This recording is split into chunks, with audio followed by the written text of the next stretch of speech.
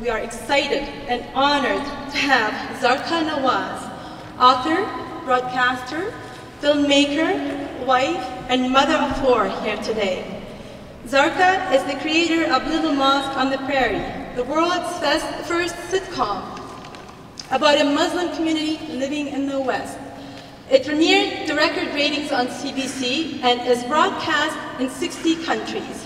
Zarqa is also creator of the groundbreaking National Film Board documentary, Me and the Mosque. It is about Muslim women's battle with patriarchy in the mosque. Zarqa is also the author of Laughing All the Way to the Mosque, a memoir. We are very pleased to have Zarqa as our keynote speaker for Daughters Day.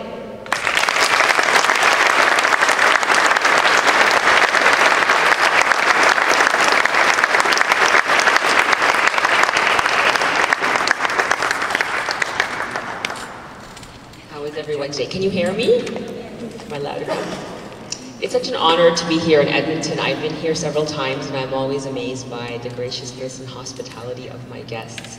It is, so incredible to see so many wonderful friends again and again celebrating women and human rights and social justice. It's so wonderful. I'd like to acknowledge that I come from Treaty 4 territory, which is Regina, Saskatchewan, and that I am here in Treaty 6 territory, and I'd like to acknowledge the rich history of Métis and First Nations people that have been here before all of us, and that I am a newcomer to this land, and I always want to remember that whenever I give my speeches. And I'd like to say that I am the oldest of 3 children and the only daughter in my family. My father lived in India during the partition when Pakistan was created. His family had to flee, leaving everything, home, property, job, land, to start all over again. He was 15 years old. He realized that he, being the eldest son in the family, would have to save his family from endemic poverty, and he educated himself and became an engineer. And he moved to England, where he worked on the Mersey tunnels in Liverpool. Have you guys heard of the Mersey tunnels? My father was one of the first engineers who worked on those tunnels.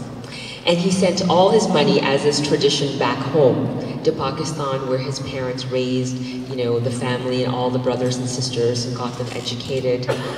And he wouldn't come back home, to take care of his own life. He felt this was he had to spend the rest of his life supporting his family. But then suddenly he got a call from his parents saying that his father was dying and on his deathbed and he had to rush back home. So he got to the airport only to be greeted by a band and a wedding party and a shiny new bride. And this is what we call old school arranged marriage, where you don't even know your bride, you don't even know you're getting married. It was the only way they could marry my father off, because he was very typical of his generation and felt that he needed to stay in England and forever work and send money back home. So he came back with a shiny new bride, and his friends in England said, "So, how's your father doing?" And he goes, "Apparently, he was perfectly fine, but this is my new wife." And I guess in those days, immigration was very different. Family reunification seemed instant, because you could do those sort of things. But what he realized very quickly was that a lot of his female relatives had gotten married very early in their lives and had not had a chance to become educated, and it had limited their economic potential. And he became obsessed, like a lot of fathers in that generation did, with their daughters and the education of their daughters. And the #1 occupation that immigrant fathers choose for their daughters is medicine. So my father became obsessed with me becoming a doctor and going to medical school. And it was an obsession, let me tell you. He used to introduce me to any doctor that he met and ask him if he would be my reference for when I got into medical school. And I was only in kindergarten, right? And so I was being groomed at a very, very early age.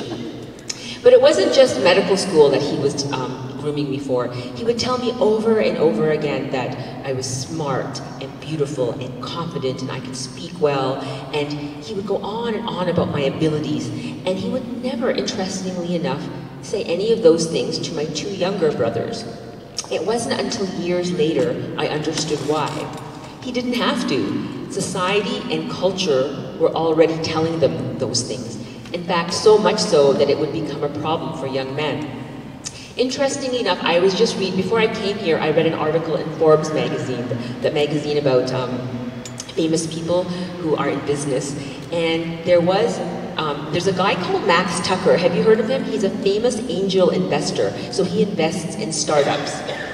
And he recently decided to give up giving money to startups. And this is the reason that he said, in terms of why he gave up giving money to startups, particularly to young entrepreneurs.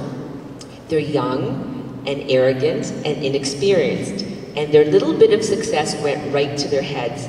And so they think they know everything. I'm watching two amazing ideas that should grow into amazing companies get destroyed by inexperience and arrogance of their young founders, and this drives me nuts. Side note, they're both young males, and young males are especially susceptible to this. I like investing in young female CEOs and older CEOs of either gender, much more than younger males. In my experience, they listen to people, they don't assume they know everything, and they make smart decisions based on good principles, not ego-driven impulses.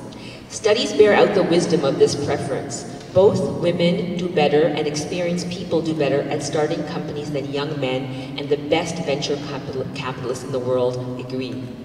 I should also mention that I have two sons, and yes, they both hate it when I give speeches like these. They feel like they are the ones who are suffering and oppressed at home, with two older sisters who make fun of them endlessly for being boys. But as their father tells them, they're going to be okay, and the stats worldwide bear that out. Somehow entitlement and confidence seem to be encoded in their DNA, and the world rewards them for it.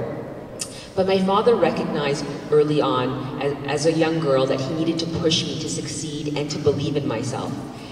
And in fact, he may have become a little too obsessed. I grew up with an incredible feeling that education was the single most important goal in my life.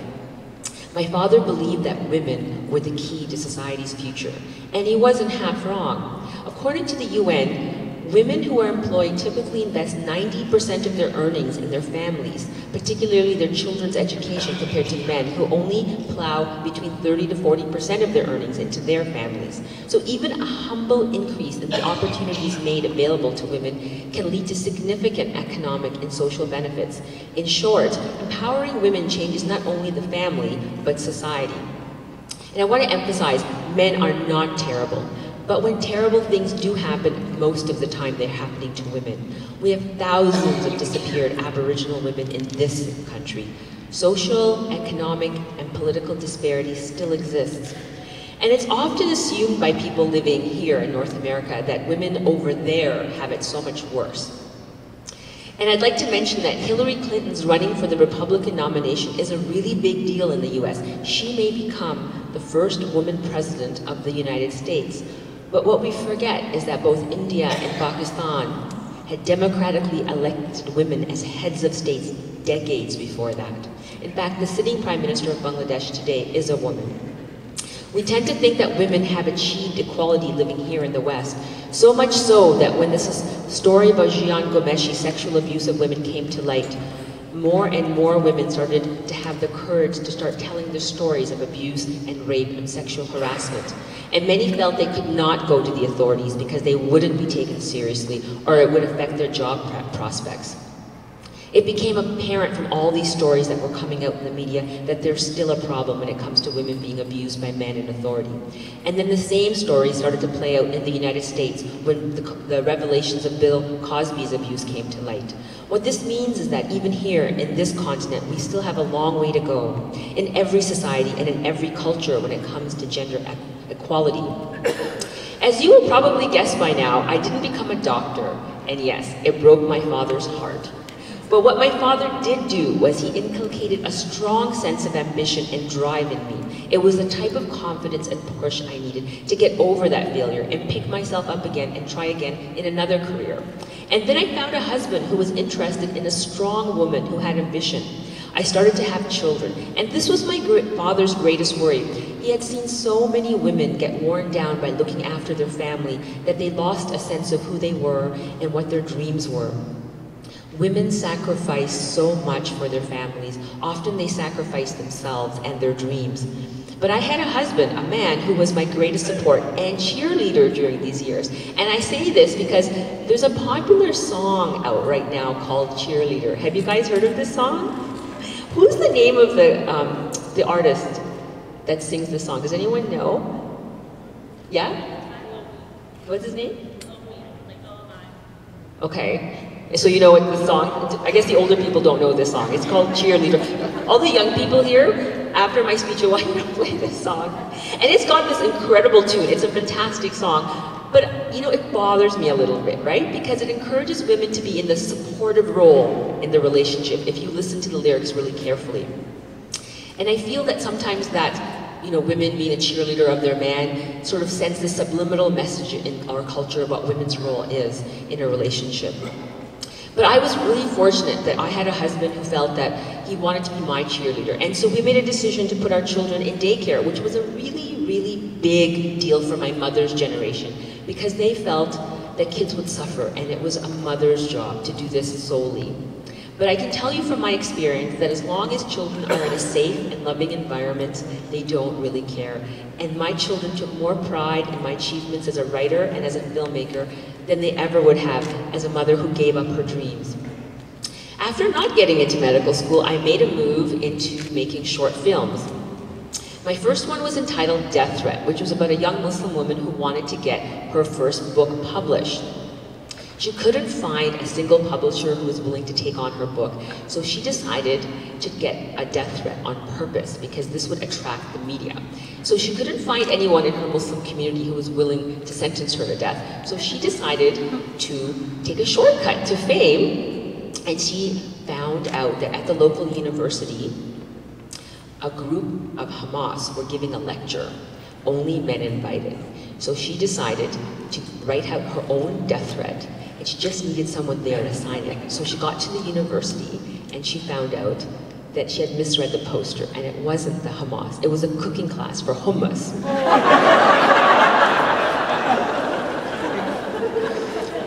But she still persevered, and she had her death threat, and she sent the chickpea guy who was sending the chickpeas, she sent the delivery guy away, and she got the cooking instructor to sign her death threat, and then publicity ensued, and she got exactly what she wanted. So it was a comedy about taking Muslim stereotypes and turning them upside down. After the success of that film, I decided to make a documentary entitled Me in the Mosque about patriarchy in mosques, where women didn't have equal access to prayer spaces. But what I made clear in this documentary was that tradition and Islam, it was a tradition and not Islam that was the problem. Men had mistaken theology, they had decided to mistake tradition for theology, and that this was a problem that was going on in many different religions around the world, that men used faith to give a sheen of legitimacy to patriarchy. After making this documentary, I was asked to go to the Banff Television Festival. A friend of mine told me that people usually go there to pitch TV series. After making this documentary, I thought of an idea of where an imam who wasn't encumbered by patriarchy or a culture that was trying to put women down, but he decided he wanted to create a mosque where women wanted to go, where it was an empowering place for women to go. What would a mosque like that look like? So that was where the idea of Little Mosque of the Prairie was born. I pitched it, and CBC decided to take the idea and put it into production. When the show first aired, there was a media frenzy from all over the world. People thought it was a crazy idea to make a comedy about Muslims because it was coming just 2 years after the Dutch controversy over the cartoons of the Prophet. People thought Muslims would flip cars and protest in Toronto. The truth is, some Muslims were a little upset to see their dirty laundry aired on television. But in true Canadian fashion, they signed a petition of protest instead. The show did talk about sexism and racism and extremism in the community, but it also dealt with subjects of Islamophobia outside as well. We had one episode where the Muslims in Mercy wanted to build a grave site so they could all be buried in the same grave. So this was actually based on a true story. So all the Muslims went to the grave site, and they thought, wow, this is a nice piece of land. They lay down, and Muslims, we lie down, we are buried facing Mecca on our right sides. So I had all the people in the town of Mercy lay down, face right, and they're looking up and they're thinking, about their deaths in this grave site. And Babur looks up and he sees a saloon which sells alcohol, and he stands up and he goes, no, I can't have my death ruined by white people drinking alcohol, looking at my dead body. So he runs to the saloon and he says, I demand that you shut this saloon down. And the people were like, well, how do we feel drinking alcohol, being stared at by a bunch of dead Muslims? So it was a comedy about how we fused together Canadian culture and Muslim culture and created a brand new culture of the two communities coming together. When this show aired, the ratings came in, and it was the highest ratings the CBC had since a show called Anne of Avonlea aired 20 years previously. It was the first time in the Western world that a show about the average life of Muslims was being depicted. Muslims who were trying to pay their mortgage, raise their kids, deal with their neighbors, the stuff of ordinary people. If a show like this was made about any other group, it would have been too boring to put on the air, because it was about Muslims, the show, a group of people that was so demonized in the media that the banality became revolutionary. And the president of the CBC at the time wrote in his memoir, Little Mosque on the Prairie saved the corporation. I look back on those years, and those were not easy years, to be sure. But it was a father who had raised me, his only daughter, to believe in myself and to take on the world and never give up. And we're here today in celebration of all daughters, because in front of all strong men stand even stronger women. Thank you very much.